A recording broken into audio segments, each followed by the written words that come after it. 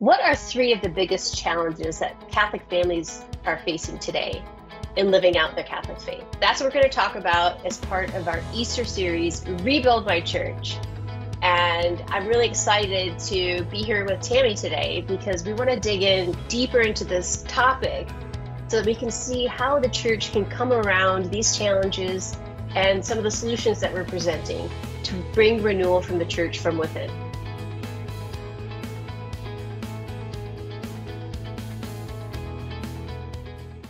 So I am Lisa Martinez. I am the founder of Little with Great Love. We are a restoration ministry of storytellers that use media to bring hope and healing and restoration in Christ. And my teammate, Tammi, is here today. She has been a longtime friend of mine. If you've journeyed with us previously, you know that Mom of Five. She's a Catholic speaker, and she's also a ministry leader. Thank you so much for being here to chat with me about this today, Tam. Absolutely. I love any opportunity that we have to kind of share our hearts and talk about real topics. What are some real things that people are facing? But I wanted to say one little caveat as we start out here. I think it's important that that we kind of address the fact that this isn't coming from a critical perspective within the church. As two people who love the church, who have been faithful members of the Catholic Church for most of our lives. I think that, as laity, it's one thing for us to say, this is what the church is missing, and how do I come alongside the church and what I can offer and what I can do to help build the church. And then just kind of sitting from a perspective of, critique. And I think that, there's this movement, right? So we're not looking to have any sort of, condemnation, but it's this kind of conviction with the Holy Spirit where we go, okay, where do we need to kind of be able to give? And then how do we as laity, and then, hopefully, other members of the church, how do we come into this and kind of solve some of these problems? And I think that's the beauty of what you're offering here is many different voices who have different experiences in their ministries, in their parishes, in their churches, because, there's different parishes and different ministries seek to solve different problems.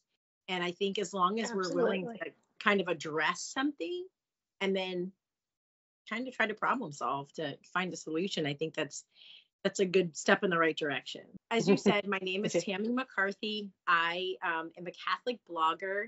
I blog at Whispers of Love and Faith. That's on Facebook and Instagram. And, I would say like the main part of my ministry is, trying to meet people where they are and drawing souls into the banquet table of the Lord. You do a beautiful job of that in a variety of ways. And, part of the conversation, I thought that, you were excited about joining in on this convo, and in speaking from your experience, as a mom, as you've homeschooled, and then you've also have a background in education. You're also a speaker, and then you've, been online in these platforms, blogging, social media for years as well. So I know it's just beautiful to think of how the Lord is allowing all those different gifts in you to be activated in different ways, right, over the years. And I think what you said, it's important for us to realize that, when we're sharing about some of the movements that are happening in the church and some of the challenges that we're facing, it's that opportunity to throw a light on it of some of the goodness that we see also that can come from those challenges. And as well as the fact that sometimes maybe some of the challenges that we're facing, we just didn't know how to resolve those, And so this can kind of shed light onto those, and something that may be working. You're out in the Philadelphia area, and I'm down in Austin, and there's just different programs that we use sometimes and just different things. So it's great to have these conversations across, states and across different parishes and dioceses to see, what's working, what are some of the challenges, or what are some of the things we might be able to do better, because we can always do better, right? It's not something that's just, relative to the church. It's in life, and stuff. It's like, I had a boss once and she was like, when I can't do better, that's when I'm going to shut the doors, because, I guess then I won't have anything else left to learn. It'll be done, so. Yeah, I mean, and I think it's a combination of, like you said, having a couple of different roles and being willing to listen to what people are saying. When you're trying to run programming and you feel like you don't have a response, it's like going back to people. What are you looking for? What do you need? What's frustrating for you? Where do you see a lack? And I think that the first step is doing that, is being able to kind of listen and see where the need is, and then ask yourself, do I have the resources to meet that need personally? And do I have greater resources in my sphere of influence that I can kind of look at and say, my parish could use this, and I think I know a bunch of women that could contribute to this, or I think I know some parents that would be happy to help out. I bring into this sphere like my own experience as a parent, having children that made sacraments in the church. So I come from that perspective. I come from the perspective of a wife. I've been married in the church for 23 years this summer. So I have my own, challenges that marriage has presented. And so there's some ways I think that I've had to really white knuckle it, in some ways, especially having a husband who now is mentally disabled, and that's presented its own challenges and medical issues that we've encountered through our marriage. And lastly, as just a woman in this day and age, what I personally need in my own walk, and being able to kind of broaden that and say, what can I offer in this space that I need myself. And to that, I'll kind of share, like, one of my first challenge, I would say. So I've homeschooled my kids. I've homeschooled them for several years now. And we choose to do a classical curriculum that runs the faith through all aspects of their schooling. And so when we would come time for them to receive their sacraments in the church, it was always that our programs that we were doing were very meaty. Like, my children had just a lot of understanding of whatever sacrament it was that they were going to make. And so what I was noticing is I would get together and I would attend these meetings with other parents, and it just didn't seem that they were prepared, that the parents had an understanding of what was happening. And I began to see this similarity of parents who had their kids making their first communion because that was a cultural thing. This is what grandma wanted. The baptism happened because mom wanted it. And the first communion happened because that's what you do around 7 or 8. You make your first communion. It's a beautiful white dress, and everyone needs the first communion pictures. It's like the rite of passage as a Catholic family. And I began to see that there was a lot of families who were doing that in a cultural sense. And I think that when you have an understanding of the Eucharist, right? Body, blood, soul, and divinity, and you're sitting there and you understand what your child's undertaking, but you don't know if the other parents understand what their child is undertaking because of a lack of adult catechesis, right? So that kind of began to be an issue for me, where I started to really think about, like, how do I reach some of these parents who I think don't really have an understanding of what their child is experiencing, right? So I connected with a woman, since I do some speaking. I connected with a woman, and they offer these faith and family evenings. It's like once a month, instead of doing your CCD every week. So you make a commitment that once a month, the parents have a speaker for an hour while the children go away to CCD.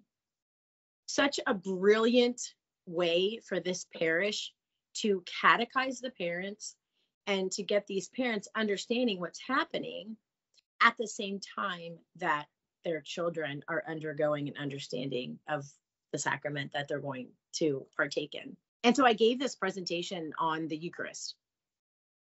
And I had said to the mom, the lady that had hired me, I said, now listen, I'm not going to pull any punches here. Like, body, blood, soul, and divinity. Or you're in here with me, right? And she said, yeah, I want you to hit it hard. I'm like, okay. And, it's a different talk when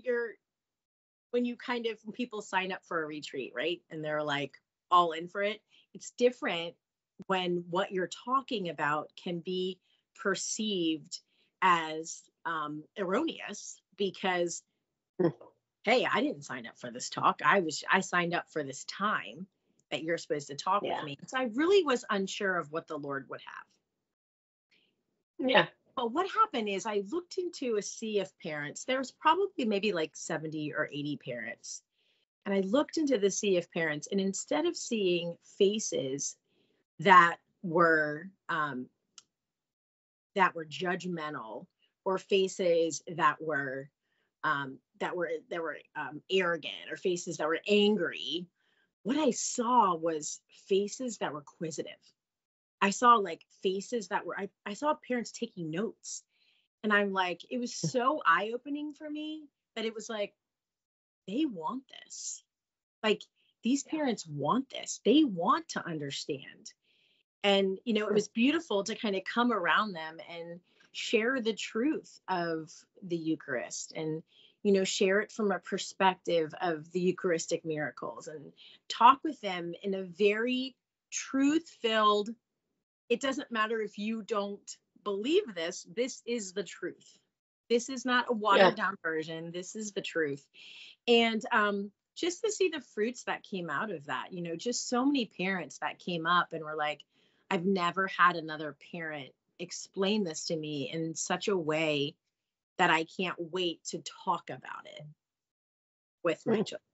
I felt like parent after parent, was coming forth, and they were just saying, sometimes when people are talking at you or they're sharing stuff and they're not sharing enough of their own personal experiences, or the way that something affects them, or the way that something has penetrated them, a deep truth has penetrated them, it's very easy for you to like dismiss it.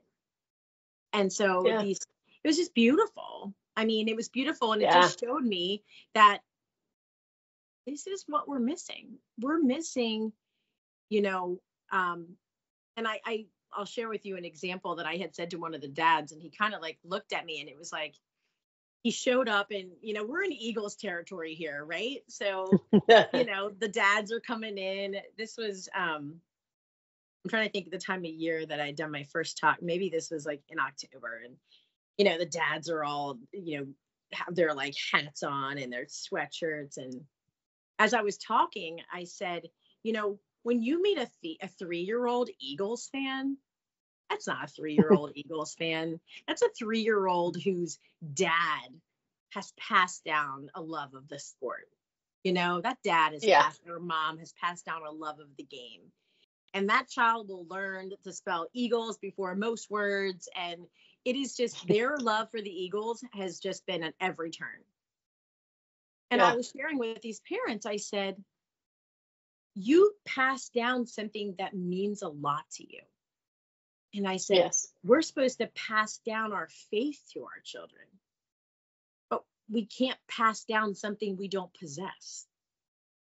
If you don't view your faith as important as the next Eagles game, and I'm not trying to pin football against, I'm speaking in a very way that's just something that we embrace in a way that we pour so much of ourselves into, right? So whatever that is in your life. But for these dads wearing these Eagles sweatshirts, it was making sense to them. Like, my 3-year-old is an Eagles fan. He might adopt it later on at 10 or 11, but he's an Eagles fan because dad is, and he's going to watch the games because dad does. And he wants to be like dad. Yeah. So when mom and dad don't go to church on Sunday, or mom or dad don't pray, or mom or dad don't open their Bibles, or, and these kids are looking at this, it's like, is it really going to matter when my parents tell me things like, I have to go to mass now because I'm making my first communion? I mean, Yes. we learn through modeling, right? Your child will learn right away what's important to you by what you pass down. And I think that there was a lot of parents there that felt kind of shorted in that. Yeah. Not shorted in the fact that they felt convicted about not passing it down, but I think shorted in the fact that they were like, I need more information. Mm-hmm. You know, like I need to understand what you understand, because you seem to be able to pass down something that I haven't wrapped like my hands around yet. Yeah. So I think, that's the two challenges right there, right? Which is first, like a lack of understanding, right? So we to see a lack of understanding would be that we haven't been the parents haven't been properly catechized, right? To be able to Right. pass that on.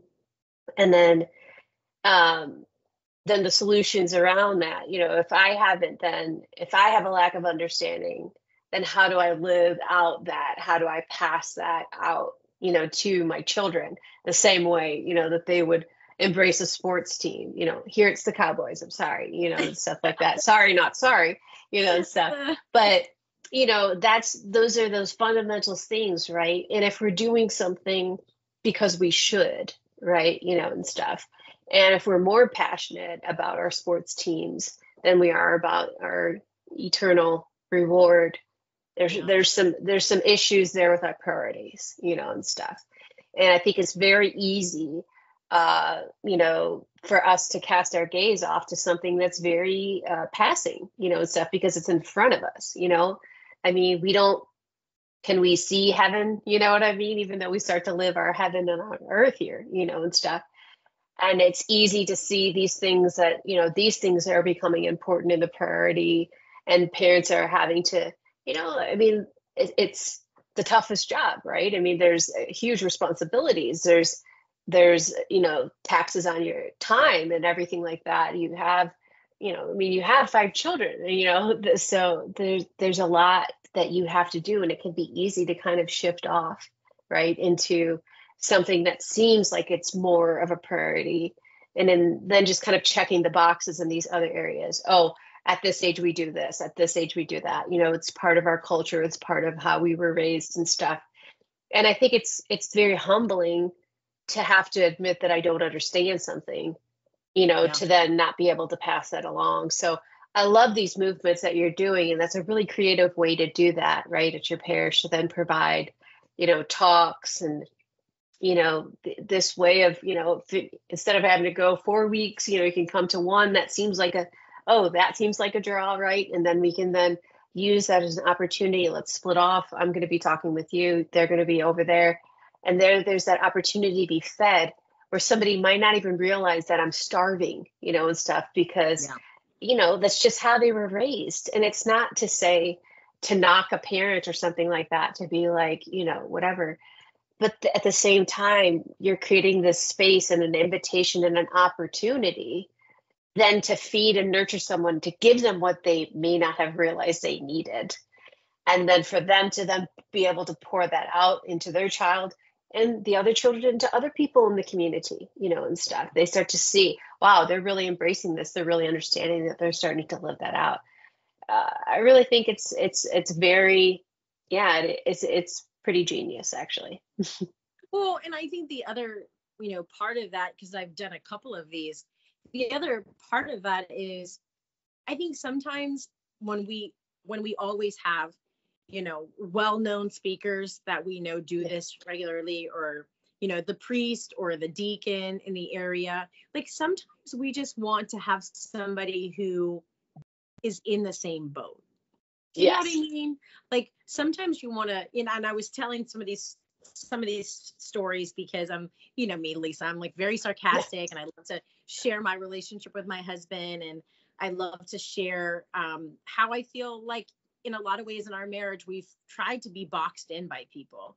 This is what I think a homeschooling family looks like. This is what I think a Catholic homeschooling family looks like, and to be able to stand in front of people and to share my family and to share my sarcasm or share my love for what I do as a mom, and have people relate to me and say, that looks like one of the moms in my school line, or she talks like one of my friends that I have wine with or that I go to the movies with. And to make that connection with me and say, hold on a second, I can validate what she's saying because it sounds a lot like my life. Yes. And then to kind of come in with a truth that we can't easily dismiss, right? Because we're going, maybe I should rethink this because I've never heard this truth explained this way, or man, the way that she says that with such conviction, no one's ever that way. It's everyone's kind of offered it to me as like an option, and she's telling me it's not an option. She's telling me it's like the source and summit of everything I'm supposed to believe. And I've never heard this before, so I think, just some of that, I think, to your point, it's sort of like when somebody puts something in front of you and you're like, I didn't even know I was hungry, but I'm like famished, and what I found was, I tried to leave after my talk. I tried to leave this 40 minutes of time for questions. And I was like, 40 minutes, I'll probably be like, after 20, I'll be sitting back with like a drink of cold water. Well, no, I mean, these parents were just like, what about this? What about this? And I just, in my mind, I was like, this is a whole different talk. Yeah. This is a whole nother talk. Like now that you're asking me this.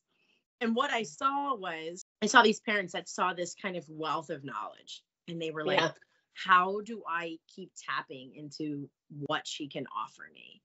Yeah. And not because I'm this super heady intellectual, but because I'm walking a similar path. I have teenagers. I've done the young kid before. I understand where these parents are. I understand the sacraments. But to talk about, I know that was kind of rolled like two of the challenge in one there. Yeah. But to kind of talk about this other area is, when I used to homeschool my kids, sometimes I would come to the end of the school year, right? And I would be like, you know what? I really want to teach them this. One year I wanted to teach them some of the countries. And so what I did was I reached out to our local co-op and I said, you know what? I'm going to offer this class. And it's going to be, we're going to do a different country every co-op. And I'm going to bring some kind of fun food in. And we're going to, talk about a couple of the animals. We'll do a couple of fun things about that country.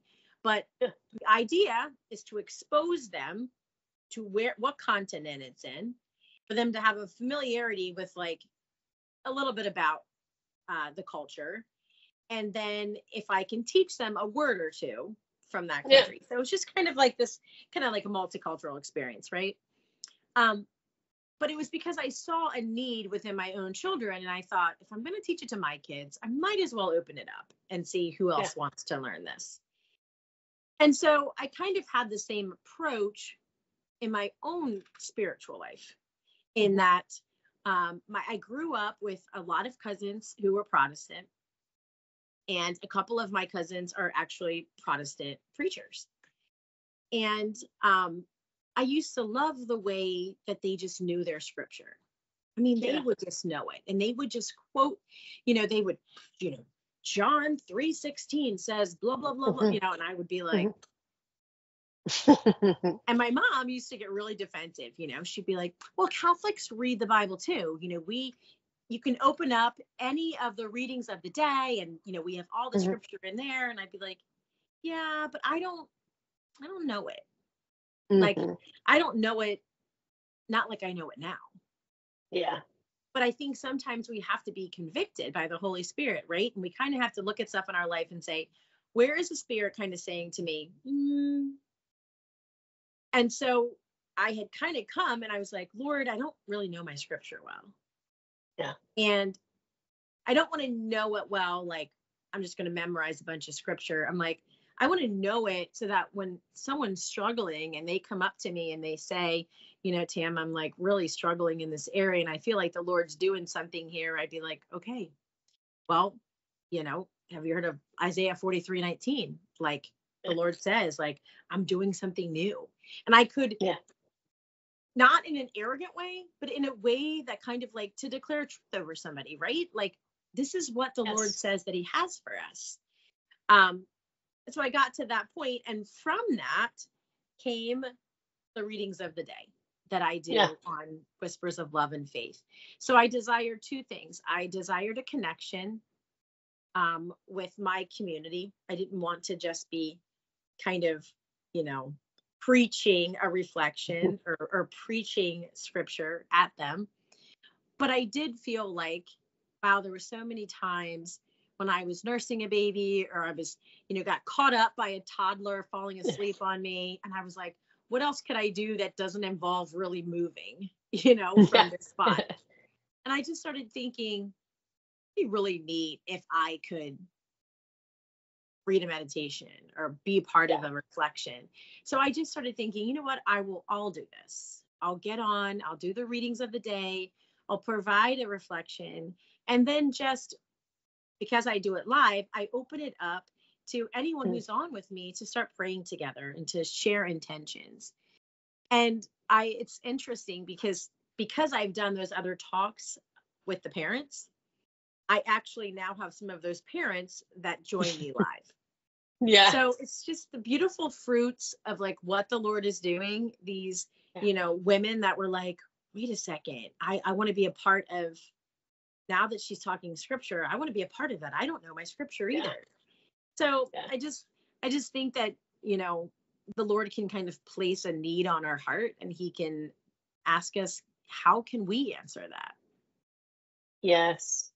So true. And I think that's one of the things that I admire about you is just that giftings that God's given you, and then you walking deeper into those. And that's what I've seen, as we've been journeying, especially reconnecting after a number of years after we were out of school and then started doing the ministries together, and watching you, using those giftings in different ways. It's continuing to evolve, and the Lord, bringing you into those spaces where you could just speak. I've been on the when I get a chance to, I do the readings. I mean, she's an hour ahead, and on the Eastern. So when I can, I get on in the mornings, or can watch a replay on Instagram, and that's at Whispers of Love and Faith, right? Mhm. So she has her blog at Whispers. It's whispersofloveandfaith.com. Uh-huh. Yeah. And then Whispers of Love and Faith on Instagram and on Facebook. And I know you do it on Instagram and then share it on Facebook, so you can catch that if you're not able to do it. It's typically 8 o'clock. Is it? Yeah, Eastern Standard Mhm. Time. And it's beautiful to see, Tammy just allowing the Lord to use her giftings. It's not something that she's scripting, or, it's not like a homily. It's just like digging into the readings, speaking from how the Spirit's moving. And then, like she said, that time of prayer. And that time of prayer has just been really fruitful. I mean, there's times where the Lord's just placing things in her heart, whether she knows the person or not, speaking into people's lives, into their situations. And they're like, how could you have known that? And it's just like kind of mind blowing. And it's just God just using what you have where you're at. And I think that that's really the call moving forward for all of this, right? And the challenge is in that you're experiencing, whether it's something that you're experiencing personally, whether, maybe you're a parent that doesn't really know the faith very much, and your kid is going to be coming up to some of these, landmarks, in the faith there. There's an opportunity, if your parish isn't maybe doing something like this, there's an idea, maybe approach your pastor. Maybe it's something that programming. I know Tammy would love to hear from you and stuff. She could share a little bit Absolutely. more, and uh there's those opportunities. Not everybody has time to dive into Thomas Aquinas and like figure it all out. Maybe you're not alone. Maybe you're not the only one that's going through that and experiencing that. So there's other parents that are also in the pews that are kind of like yeah, but nobody really kind of wants to step forward and say that. So just beautiful to see how we are all members of the body. We all have our own giftings. And if that's, Tammy stepping forward to say, okay, these are things I've learned from my time at Steubenville, my time in studying, my time growing in my faith, and this is something I can share.